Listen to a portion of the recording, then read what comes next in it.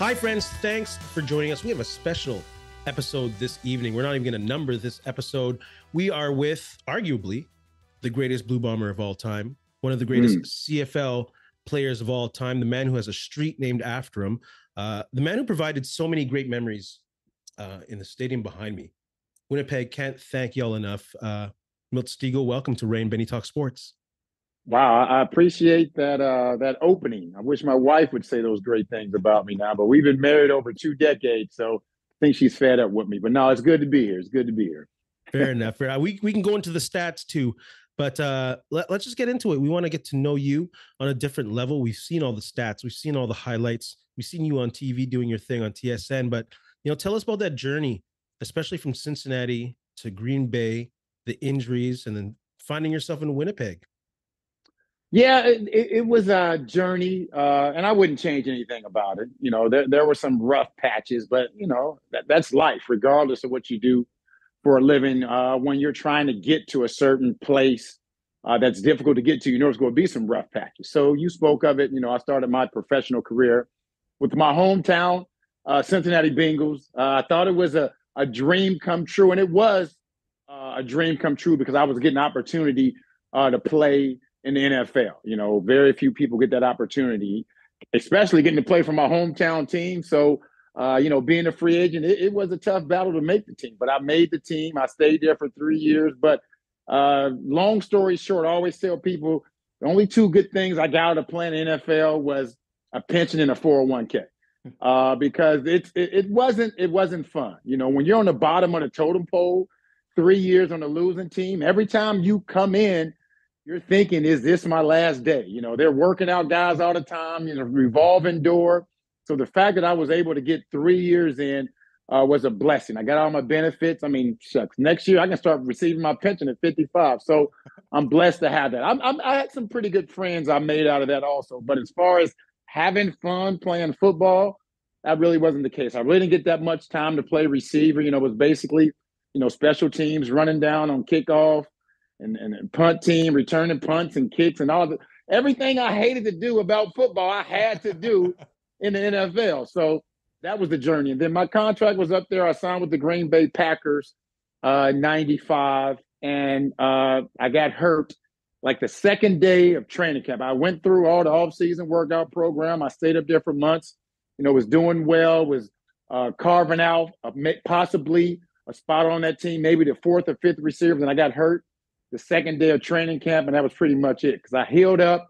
It was like 3 weeks later, and training camp was over, and they basically said, we have to release you. We have nothing to evaluate you on. So thank you for your services, but you're gone. So after that, I pretty much thought my, football career was over. I was about to go enter the real world, get a real job, or maybe, go back to school, get my master's, get some more education, do something like that. But then my agent called me up and, as I tell the story, told me I had a team in the CFL that had my rights. I didn't know exactly what that meant, had my rights. What does that mean? Well, there's a team in CFL who wants you to come up there and play for them. And if you want to play in the CFL, you have to go to this team. So next question was, who's the team? And his answer was Winnipeg. And my exact words, I say this all the time. I said, what's a Winnipeg? What is a Winnipeg? I have no idea. Like, what is a Winnipeg? Yeah. Yeah, 1995 history or geography. I knew about Toronto. I knew about Vancouver. I knew about Montreal. I've been in Toronto and Montreal, but I had no idea about Winnipeg. And so at the time I decided, I was 25. I say, hey, I'll give it a shot. If I want to continue playing football, this has to be the road I have to go now because no NFL teams were calling me. And like I always tell people, the moment I signed that contract, besides marrying my wife and having my kids, was the best decision I ever made in my life. It provided so much, not only on the field, but off the field. And that allowed me to be the person and the man and the football player I was and the analyst that I am today. Yeah. Benny, before, let me just cut in. Can I ask who was your first contact in Winnipeg? Who was the first Winnipeg Blue Bomber organizational person that you talked to, and what was your first impression? Did that make you excited about coming? Well, it was actually Paul Jones, who's still working in the CFL. He was actually the the head scout, and he was the one who scouted me when I was in the mini camps and in the training camps with Green Bay. And I remember he told me the story that he told Cal Murphy, there's a guy that you need to bring up here. And Cal Murphy was like, well, is he fast? And Paul Jones was like, he's not fast, but he can make plays. And, Cal Murphy didn't want me out there because he felt I need some speed. I need some fast guys. And, I was running a 4.5, mid 4. I wasn't the fastest guy, but I was not going to get caught. When I got in the game, you weren't going to catch me. So it was Paul Jones who I had the first conversation, but I was still leery about it. I was going to a place I didn't know of. I hadn't seen any CFL games on TV. I heard about it, Doug Flutie, Warren Moon, those guys, but I've never seen a CFL game on TV, so I had no clue what I was getting into. What month did you arrive in Winnipeg when you came here? I was in September. But it was cold. It was cold. I remember I got off the plane and I was like, hold on, it's September, right? And I got off the plane and it was chilly because I remember. And the crazy thing about it, I got off the plane and I went to facility and, coming from the NFL, I thought I was going to get a full physical. I was going to go to the hotel and relax. I get to the facility.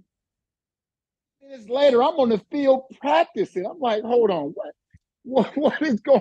I haven't taken a physical. I haven't done anything, and I'm on the field practicing. And a week and a half later, I'm playing in my first. Not even a week and a half, but maybe 5 or 6 days later, I'm playing in my first game.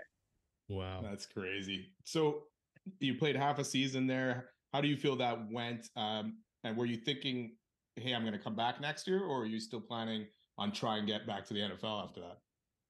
Yeah, when I first got there, my first my mindset was this is going to be my road back to the NFL. I need to come up here and tear it up as a receiver because I never got an opportunity, and then I'll get my shot. I got up there at 95, as we just talked about, and I played like the last 5 or 6 games, and I was still getting used to the game. I still didn't understand the game because as you get into the season, there's really not much coaching. They didn't have time to coach me, so I'm just out there freestyling, trying to figure things out.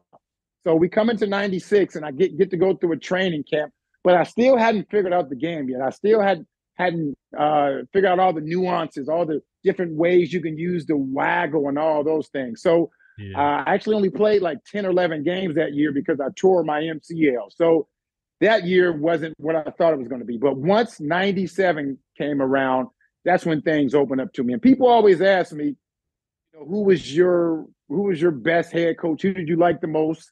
And there were some head coaches that I loved the most, but the coach that had the most impact on me was Jeff Reinbold in 1997, because he told me something that changed everything about the way I approached the game. I was a leader because the way I approached the game, the way my work ethic and all those things, but I wasn't a vocal leader. And he told me, it's time for you to take this team over. It's time for you to be that vocal leader. I'm going to put this team on your back. You're going to be the guy that I lean on when things aren't going well. In 1997, 99% of the time, things didn't go well, so he leaned on me a lot.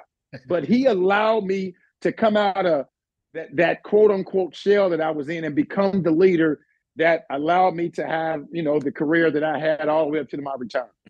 It's great that you say that because, I was about to ask which coach had the biggest impact on you. And of course, as Winnipeg and CFL fans, we probably would not think Jeff Reinbold right away just because of his record. But at the same time, when he came in, he had an energy and he's still in football. He has an intelligence about football. So yeah, even as a surprise, it's kind of like, yeah, I can feel his vibe because he had a vibe. Yeah. And I always say, no one likes losing, but being around Jeff Reinbold with all the things he did, he made losing fun. I know that may be an oxymoron, but Jeff Reinbold made losing fun. He always did something that was going to distract you from when you lost. So that's my man, Jeff Reinbold. Love him to death. Did he really go for rounds with the players? Sorry, Benny. Go ahead. Did he really go for rounds after a game with players? Well, see, that I didn't hang out. I heard he was out hanging out with the players. That wasn't my thing. I didn't hang out, but I heard he was out kicking it. But he was real friendly with some of the guys on the team, so I wouldn't be surprised at all. Yep.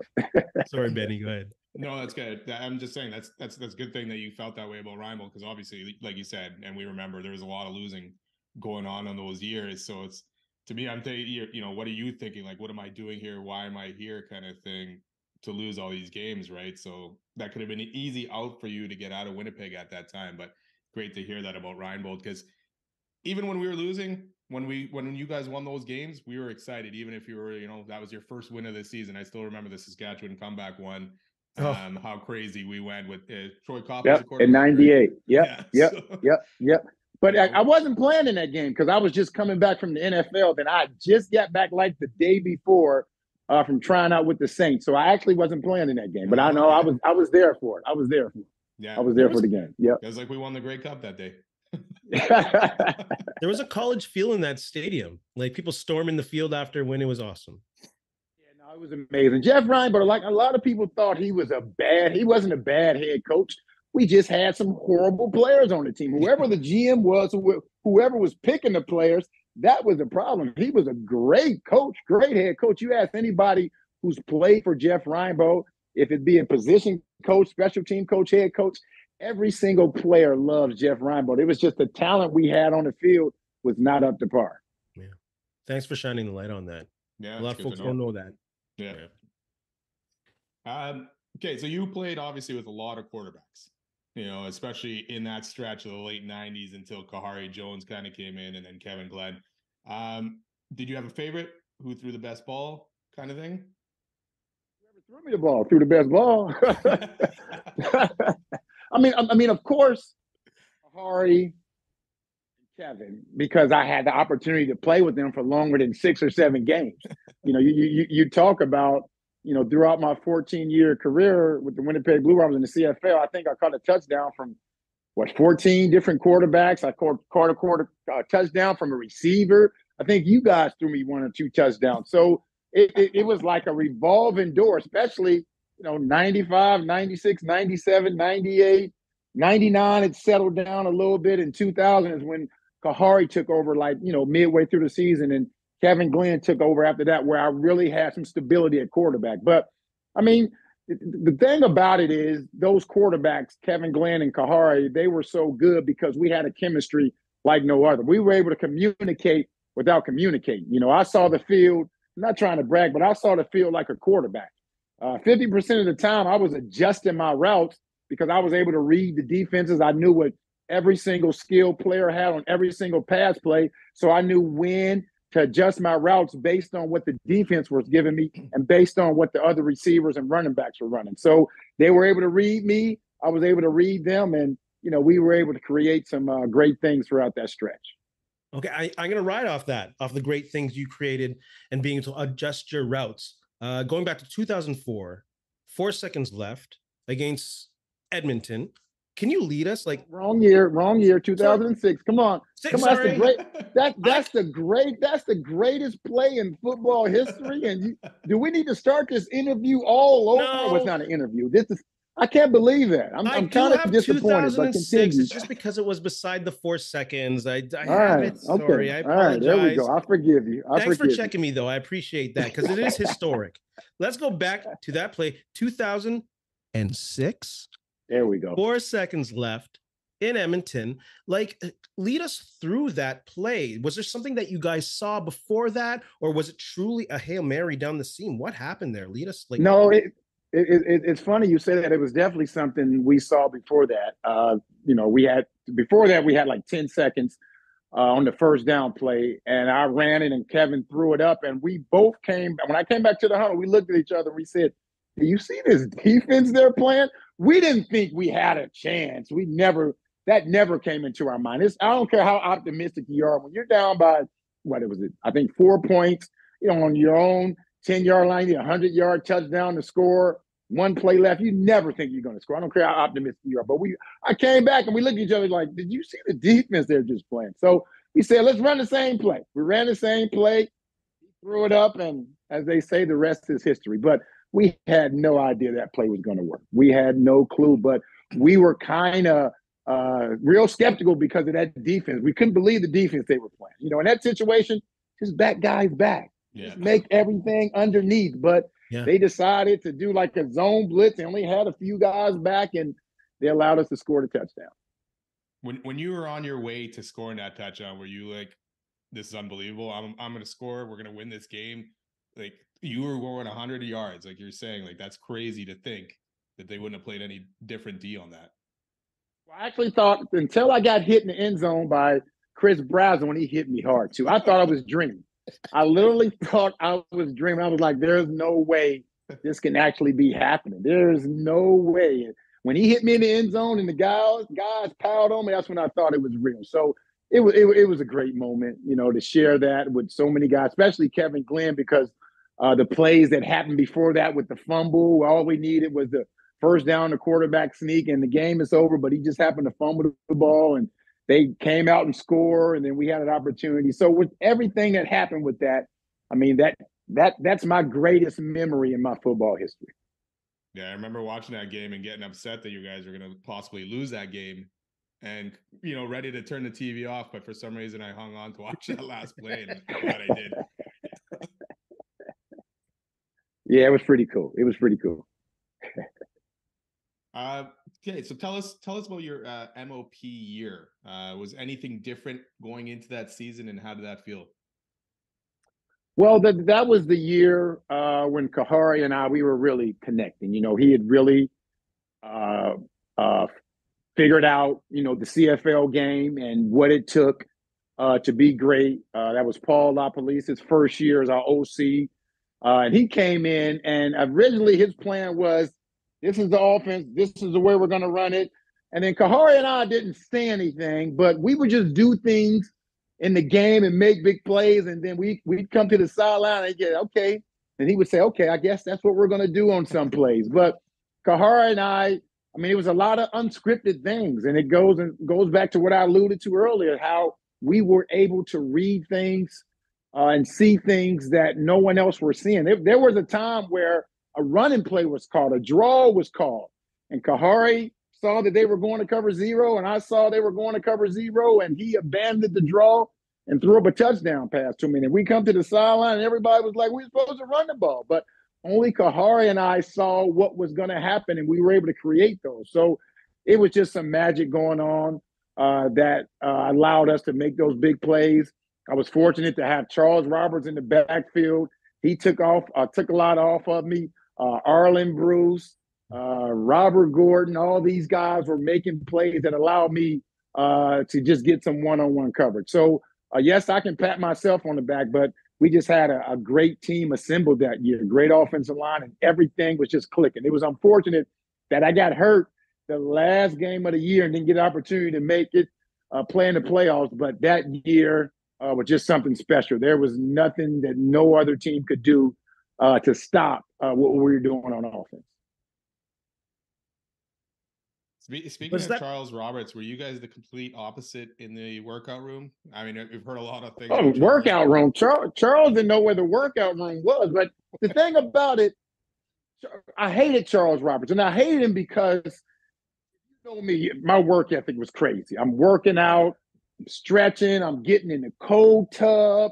I'm doing everything I'm supposed to do to prevent injuries, and I'm still getting injured. Whereas Charles, and I'm not exaggerating, did absolutely nothing. He didn't train. He didn't warm up. I'm not exaggerating. He didn't warm up before games. He didn't stretch. His pregame meal was a Red Bull and 2 Snickers. But you get him on the field, and he's the most exciting player that I ever seen in my life. It used to drive me crazy that I was like, Charles, you got to start doing something. But after a while, I was like, okay, he has this. I'll tell you another story about Charles. So when Doug Barry came in, his thing was, I'm going to treat you like grown men. I'm not going to give you curfew. So we're going to go to Montreal early. It was like 2 days before the game. And all we had was a meeting that day, and the rest of the time was ours. For some reason, they made Charles Roberts my roommate. I don't know why they did that. So Charles knew I didn't indulge in some of the things he liked to indulge in. So we have that meeting. We check into our hotel room. Like the opening of the game, I didn't see Charles Roberts. I didn't see Charles Roberts for a day and a half, and he was my roommate. He was in Montreal running the streets. So I'm heated. I'm mad because we need him to be big in this game, right? So I'm heated. Long story short, Charles Roberts goes out and leads us in rushing and receiving in that game. After that game, I said, I'm about to start hanging out. I'm about to start hanging out with Charles Roberts if that's what it takes. And that's when I said, hey, there's nothing else I can say to this man. He has it figured out. He has it figured out. That's wow. crazy. It worked for him. Yeah. Yeah. He was the most amazing athlete I ever dealt with in my life. He was amazing. Yeah. And then the combination with him and Mike Sellers was, go ahead. Sorry. What's that? The combination of him and Mike Sellers was one of the most dynamic backfields I've ever seen in my life. It was the problem with Mike. He wanted to be a pretty boy. He didn't realize he was 6'3", 260, and ran a 4.5. He wanted to be nimble guy. He wanted to juke guys like Charles. I'm like, just run straight, Mike. But it was amazing having those two guys in him. It was entertaining too. If I could tell you all the stories that went on in that locker room with all these guys, it was something else. But it was a never a dull day dealing with all those guys. It was fun. It was fun. Well, we'll sit here and listen if you want to tell those stories. No, I can't air those stories out. Can't air those stories out. No. I have to get in the witness protection program if I aired some of that stuff out. That's fair. Little serious question. Was there any point in your time in Winnipeg where you kind of wanted to either try something else or try another city? Because we never heard of anything like that as fans, but just wondering, like, was there any time where you wanted to look at another city maybe? Never in my career did I ever think about that. And it started like in 99. And it had more so to do with what I was doing off the field, in the community, more so than what I was doing on the field. Mm-hmm. You know, I was building myself in the community. And of course, I was doing some great things on the field, but I felt this is the place that God put me in. He put me here for a reason. It goes beyond football. It goes beyond what I'm doing on the football field, catching passes, making great plays, whatever that may be. It was all about what I was doing in the community. And it really was justified. And I always used to tell myself, if I could help one person, do my job. And in 2002, the stamp was put on the letter where I was at this event giving a speech. And afterwards, there was a guy who came up to me and said, your words today stopped me from killing myself. And once he told me that, I stepped back and said, wow, I'm making a difference. Doing something that's going to leave a legacy way beyond what I'm doing on that football field. I'm impacting lives. So from that point on, place for me. Now, it was a time in 2005 where Saskatchewan was trying to trade for me. Roy Shivers called me up directly, which was illegal at the time. He called me up directly. I'm trying to get you. And these weren't exact. If you know Roy Shivers, he's colorful with his language, but I don't curse. But he called me up and said, I'm trying to get you over. I'm trying to make it happen. And I said, okay, I understand that. I would never ask for a trade, but if they trade me, I understand. But I mean, the things I was doing in the community, I knew that was going to be the place for me. And I knew I was going to be there as long as I could possibly be there. That's awesome. That's good to hear.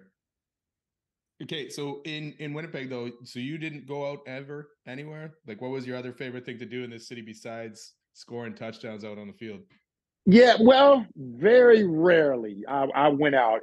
Every now and then, you know, a teammate would say, come on, you know, there's something going on. We're all hanging out. And I would go out. But 99% of the time after the games, I went home and I didn't do anything. And you know what? I kind of slap myself sometimes that I didn't take advantage of more of the things to do. Not going out. That wasn't me, but just more the things to do in Winnipeg and Manitoba. I had an opportunity to do so many things, but I had tunnel vision. It was all about trying to be the best football player I could. I didn't want to look back and say, man, if I would have did this differently, if I'd have worked harder there. I had too much tunnel vision. I didn't take advantage of a lot of people used to ask me, well, we're going here to, you know, the polar bears. We're going fishing here. We're going to do this. And I always say, no, I could be getting better. So when I get on the football field. So I kind of slap myself sometimes. I didn't take advantage of that. But besides football, I was either at home or I was at the training facility. Brendan Tamman, the GM at the time, I was like, you don't need my number. You know I'm going to be at home or I'm going to be in front of him. said, "Oh, that's true. You're never anywhere else." But no, I never hung. The guys forced me to go to the Pony Corral. My 14 years in Winnipeg, I went to the Pony Corral once. There you go. So no Palomino evenings? No, none of that. None of that. No. And don't get me wrong, I'm a humble guy, but when you look as good as me, you can't just go out. Yeah, you wouldn't have got out of there. No. It's the gift and the curse looking this good. It's the gift and the curse. So when did the broadcast booth come into play? Was that something that you've been kind of working on before you did it full time, or was it something that kind of you retired and then folks were on you? How'd that come into play? Well, in 2007, do you guys remember Brian Williams? He used to work for TSN. Yes. CBC. So he was doing it. Yes, CBC, and then worked for TSN. He was doing an interview with me, and he said, "I think you have a career in broadcasting if you want one. And when you retire, it's happening." I thought he was joking. As I got close to retirement, I received a call, and the powers to be at TSN said, "Hey, give you a shot." So I'm like, wow, it's really going to happen. So after the 2000, I retire. I'm going to 2009, and I'm working for TSN. But the thing I did not understand was there was no preseason. There was no training camp. I'm there watching those guys work, and 2 days later, I'm up on the panel. The way things operate is they're going to throw you in the middle of the ocean and see if you can sink or swim. Yeah. And for a while, I was drowning. If not for a couple of people, a guy named Jamie Rydell, who still worked there, a guy named Tony Darchie, who's passed away, and most importantly, a guy named Chris Schultz. If not for those three guys, and most importantly, Chris Schultz, I don't know if I would have made it.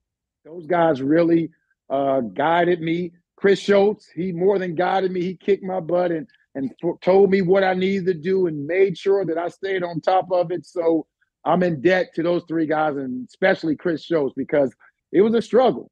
It was a struggle. I had no idea why an earpiece was in my ear. They didn't tell me. So I'm up there talking. Next thing you know, somebody's talking in my ear. I'm like, what the heck is going on? So it was a learning experience, but it's been a great ride, you know, going on 16, 17 years now. I went from playing football to now talking and analyzing football. So I can truly say I've never worked a day in my life. Yeah.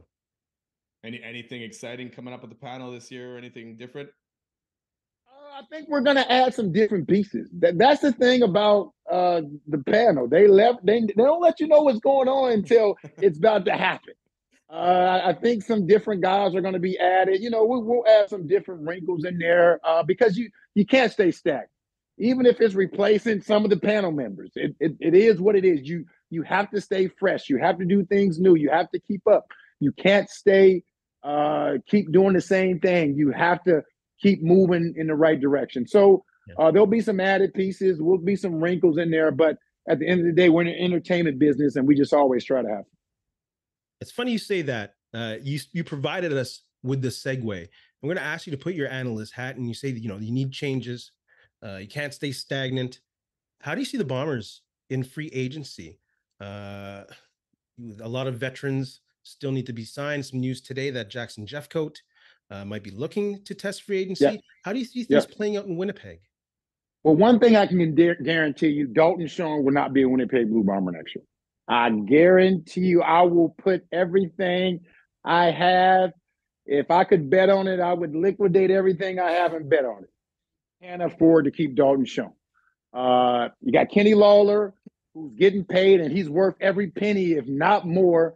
Dembski, who's getting paid, and Dalton Schoen, who's going to deserve to get paid big bucks. You can't have three receivers where you're paying over $600,000. It's just not going to happen. So Dalton Schoen will either be in Montreal, Hamilton, or Ottawa. I can just about guarantee that. I haven't talked to him. I've never talked to him. You know, I've seen him on the field, but I can just about guarantee that. You know, it's just difficult when guys are playing well. Yes, they're loyal to a point. You understand that, but they also they want to fill those pockets up. They want to put some extra money in those pockets. Hardrick, he hasn't signed yet. You know, what's going on with that? You talked about Jeffcoat. He's going to test the waters. It's just difficult. And it's crazy they were able to hold those guys together for that long. That's testament to those powers to be there, to Mike O'Shea, to Wade Miller, to Kyle, to those guys doing that. But you can see now, hey, those wheels, as they say, are starting to fall off because guys are going to start moving. But with what they have there with the scouting department, with Danny and those guys, they know how to find guys. And they're going to have to find some guys because they're going to lose some guys. That's a guarantee. They're going to lose some guys. Yeah. What are your thoughts on Brady Oliveira? He's going to be back. Brady's going to be back. I look at him from a standpoint, from my career. Somebody offers you extra $50,000, you gain by playing your entire career in Winnipeg, being a Winnipeg boy.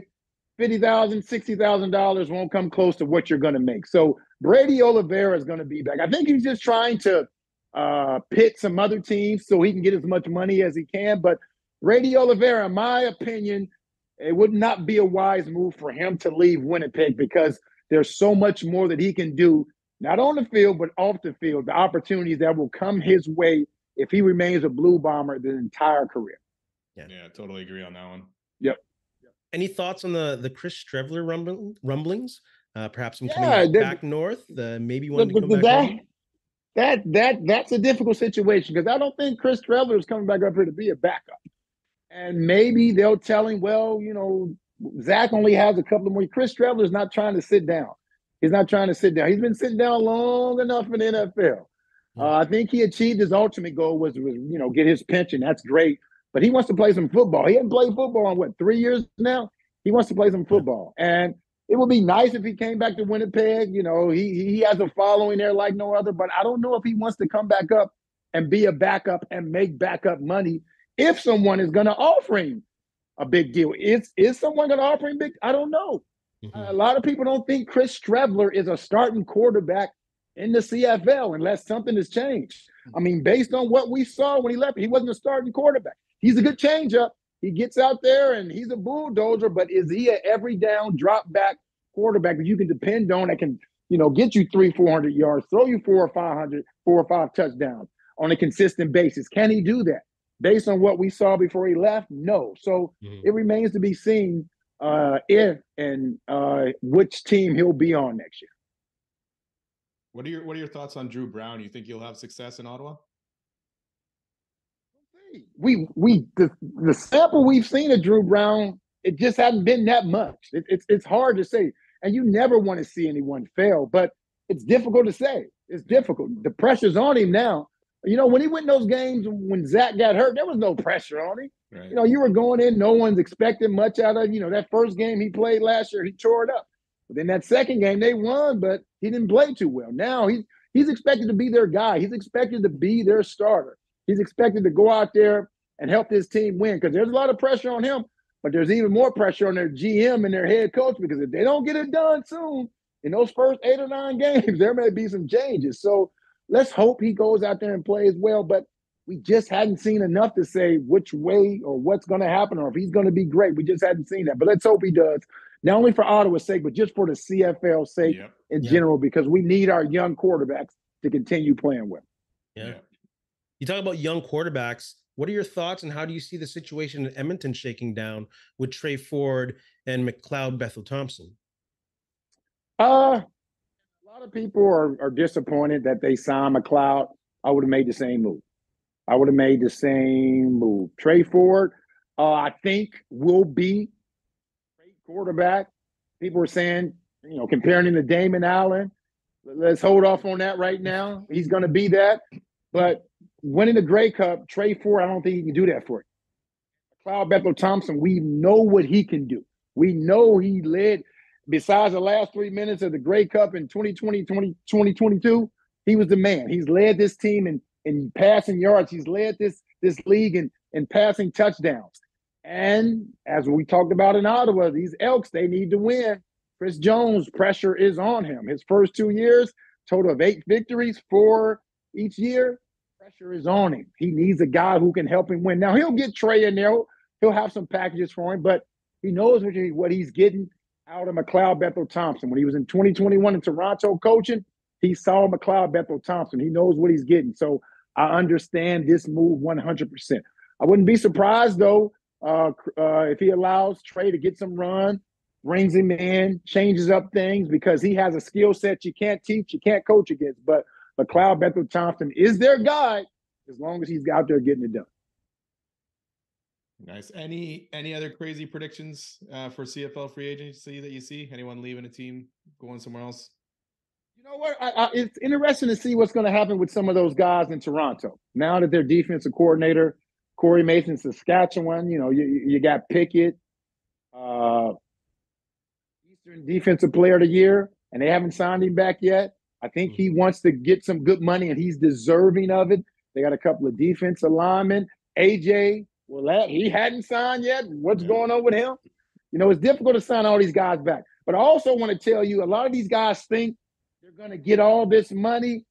It very rarely happens in the CFL. You have a few guys who are going to get the big bucks, but for the most part, it's not going to happen, guys. Let me advise you, it's not going to happen. But let's hope they get as much as they can, because you only can play this game so long. And hopefully they'll be able to get as much as they can while they can. So with all these moving pieces in free agency, do you see the Bombers continuing their domination of the West and going to the Cup? That window is getting close. It's getting close to closing, but I think it's still open. It's still open. Zach, we know what he can do, but people are saying regular season Zach. What happens to postseason Zach? He struggles a little bit, but in the regular season, he's a beast. They still have some of their main pieces there. They are getting older. Willie Jefferson's still dominant. Big Hill can still get it done. Kenny Lawler, Wolotarski, Dembski, Oliveira, he's going to be back there. That makes a big difference. I would love for them to get Hardrick back so they can have just about that entire defensive line intact. But, other teams are starting to catch them. They're catching them because they're losing pieces and they're getting older. Let's be honest. The older you get, the more difficult it is. Father Time is undefeated. Believe me, I know firsthand. And as you get older, I don't care how much you work out, how healthy you eat, it gets more difficult to stay at the top of your game. So, of course, teams are catching up because, like I alluded to, they're losing pieces. They're getting older. So we'll just have to see what happens if they can keep that stronghold and make it to the Grey Cup year in a row. I got to ask you about Zach Collaros, because we've spoken a few times about his playoff performances and the Grey Cup performance. Any idea or thoughts on why that happens in the playoffs? Is it just a long season, or are teams starting to figure out the Bombers' offense as the season goes on? That's the $1 million question, and I don't know if anyone can answer it but Zach. But now what's going to happen is, I guarantee you, if they get back to that point, it's going to become mental now, because he's going to be thinking about it. People are going to be asking him about it. That's all they're going to be asking about. They're going to ask about it. They're going to ask about, remember your performances in past postseason, and if they make it to the Grey Cup and past Grey Cups, are you thinking about that? It becomes mental, because we know physically he can get it done. We've seen what he's done in the regular season. A two-time MOP, he gets it done. It's just once he gets to that point, something happens. And I don't know if anyone knows. I don't even know if he knows. It's just something that happens, and it's unfortunate because, and you're not putting it all on him, but a big reason why they haven't been able to win the last two was because of his play. And if they want to get back there and win it again, it's going to have to be him, regardless of what everyone around him is doing in the CFL. If your quarterback isn't balling, it's not going to happen. So let's hope he gets back to that point. And when he gets back to that point, he has a better performance. Yeah, I totally agree that you definitely can't put it all on Zach, because there were a couple drives, both against Montreal and Toronto in Grey Cups late in the game, that killed the Bombers. So with that said, what kind of impact do you think Jordan Younger will have on this defense as the new coordinator? Oh, he'll have a big impact. Jordan Younger was ready to be a defensive coordinator 2 or 3 years ago. And I think that's why they made him a defensive coordinator, because soon someone's going to come in and say, okay, you guys aren't going to make him a defensive coordinator. We are. And it's amazing that they have a coaching staff there who understands that. Richie Hall, one of the most amazing people in the world, took a step back. And not many people would do that, but he took a step back and allowed Jordan Younger to be that defensive coordinator. And Jordan Younger is still going to lean on Richie Hall because he's been around the game, but he's going to be an awesome defensive coordinator. You think about the impact he's had on his defensive backs, the best defensive backfield year in and year out, putting guys in the NFL, all-stars. He knows how to coach, and now he's going to be in total control. And I don't think much is going to change. I mean, he's learned so much under Richie Hall. He'll had his wrinkles in there, just like that any defensive coordinator or offensive coordinator would do once taken over. But he's learned so much under Richie Hall. I think as far as the structure goes, it'll be the same, but he'll add his little wrinkles in there. But he's going to do a great job. He's a very intelligent guy. He knows CFL defenses. He knows CFL offense. He's been around the game for so long. So I'm really excited for what Jordan Younger is going to do.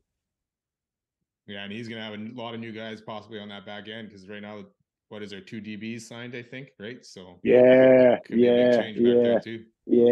He has one of the most underrated players in the CFL, Evan Holm. Evan Holm is a nightmare. Yeah, Evan Holm can play, so it's good they still have him back there. Let's flip over to the NFL. Let's get your Super Bowl predictions. I've kind of seen them already out there. You're going with Kansas City or what? Oh man, I'm going with Patrick Mahomes. It's not Kansas City. It's Patrick Mahomes. The only person he loses to in the Super Bowl is who? Tom Brady. That's it. Everyone else, he's good. I wouldn't bet against. And I don't bet, but I would not bet against Patrick Mahomes. I know Mr. Irrelevant Purdy is playing some great ball, and he showed out. He showed out this last game. Deebo Samuels is a nightmare. The defense is playing well, but as long as Patrick Mahomes is in the game, they're going to win this game. I don't care who they have the receiver, Travis Kelce or Travis Swift. He can get hurt. It doesn't matter. As long as Patrick Mahomes is in the game, they're going to win this game. Yeah, I'm a Niner fan, so hearing that doesn't. I get it. It's Patrick Mahomes. That guy. Even watching him yesterday, some of the plays he made is like, wow, how are you even getting that pass off? He's amazing. Yeah, and he has like the best defense he's ever had. Yeah, behind him right now. He didn't score a point yesterday in the second half. So didn't score a point. Chris Jones. Oh my goodness, they're going to have to pay that man. They wish they would have signed him before this year because he's on a 1-year deal, like I think $19-20 million. And they can't put the franchise tag on him. They should have just paid him coming into the last offseason because they're going to have to pay. He's going to be the highest paid defensive player in NFL history. That's how good he is. He's a nightmare. Yeah, he's the one I'm worried about the most, especially he wrecked the Niners back in 2019 in that game. Yeah. So yeah, he can play. Are you willing to give us a Grey Cup prediction? Whoa, it's too slow. No. Okay, just one. Hey, sometimes people love to give their not too early predictions. So just give me the stage if you wanted to. I'll give you a prediction. This will be the first year, and I'm not going to say from which league or which side, that the crossover team make it to the Grey Cup. Prediction I'm giving. All right. There's going to be a crossover team from east to west or west to east that's going to make it to the Grey Cup. I like that. We're going to clip that. There it is. Remember that. We've seen the East catch up to a bit to the West last season, so it'll be interesting this year. Predicting right there. A crossover team will make it to the Grey Cup. That's what I'm predicting. Yep. Milt, we can't thank you enough for joining us. Like I said, you left us with so many great memories in that stadium and in this city. Like you said, not just on the football field, but you were such a valued member of the community and you changed people's lives. So like, I can go on and on. I can list stats and your trophies, but just, you are a Winnipegger and we can't thank y'all enough. No, thank you guys. Thank you for all the support. I mean, my time in Winnipeg was like no other. I mean, my youngest son, who's 15 now, was born there. He always shows the birth certificate. People are like, what the heck is that? Winnipeg, Manitoba. But he's so proud of being born there. And as I said before, founded in 1995, changed my life. And thank you guys. And I thank everyone throughout Winnipeg, throughout Manitoba for allowing me to be adopted and become a Winnipegger. So thank you guys very much. No, thank you. Much love. But we can't let you go without doing, I know you don't drink. We're very aware of that. But we do something called quick shots at the end of the show where we ask you 5 quick questions. Don't worry, they're not dirty. They're totally friendly. It's all good. Have some water. Yeah, there you go. Just give us the first answer that comes to the top of your head. All right, I got you. Favorite CFL city as a visiting opponent? Regina. Favorite CFL city as a visiting opponent? Regina. Okay. Least favorite city as a visiting opponent? Regina. we gotta break that open. Hold on. It's like funniest teammate ever. Charles Roberts. If you were caught in a back alley brawl and needed help, who would be the first teammate you'd call? Romby Bryant. Ooh. Right on. Romby Bryant, yes. No joke. Toughest DB that you ever played against? A guy named Gerald Vaughn. I don't know if you guys remember him. Gerald Vaughn. Yep. Absolutely. Yep. Wow. So let's just unpack that. Favorite city, Regina. Least favorite city, Regina. What's up with it? You know what? And I don't miss playing football, but I miss that Labor Day Classic, the atmosphere. And I know they catch a plane there now, but we used to catch a bus. And once we got close into town, and we had fans from Winnipeg, from all over Manitoba, fans from Saskatchewan, Regina, it was just such a crazy atmosphere. But also during the game, some of the stuff the fans, there wasn't anything malicious, but some of the stuff they used to say. And before 2002, we were staying in a hotel in Regina, but the fans would come running down our hallways, waking us up 3, 4 o'clock in the morning. So after that, we had to stay in Moose Jaw. So they were the fans I loved to hate and hated to love. So there it is. I love that. That's why I had to double check. I was like, maybe I said that question wrong. Let me say it again. You said it right. You said it right. We love that. But thank you again. And again, much love from Winnipeg. Yeah, thank you very much. What else can I say? Yes, thank you so much. Thank you, guys. Yes. And from the famous words of LeVar Burton, we'll see you next time. There it is. Hey, friends and neighbors, don't forget to check us out online on Facebook, TikTok, Instagram, and Twitter at Rays Denny Sports. And don't forget to check out our YouTube channel. Leave a like, leave a comment, tell us what you think.